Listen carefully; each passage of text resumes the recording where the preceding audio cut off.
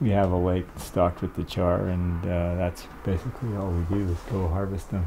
The Arctic char is the primary fish that the northern peoples eat. It's a really specialized product of the north.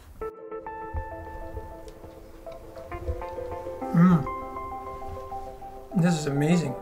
Really, really good. Here's a morel. This is gray morel. You soak this morel in warm water for about at least 15 minutes with a little bit of salt, and then rinse it off, and then you slice them, saute them with a little bit of garlic, onion, and then you put the satay inside the cavity of the fish, of the Arctic char. Picking morels is the best. It's the magic of the hunt, it's the random rewards, and it's being out exploring new ground. As the season goes, they change different types, different colors, different locations, so it has this incredible element of excitement that goes along with it. Well, we're going to do some extraction of the honey and bottling the honey. Oh. Do you keep bees then, I guess? Yes, I'm the beekeeper.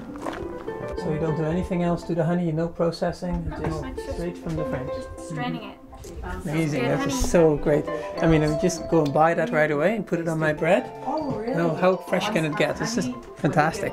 If you drive down the highway and you see a place like this, definitely stop in and pull over. It's just really fantastic. You never know what you're going to see and what you can buy.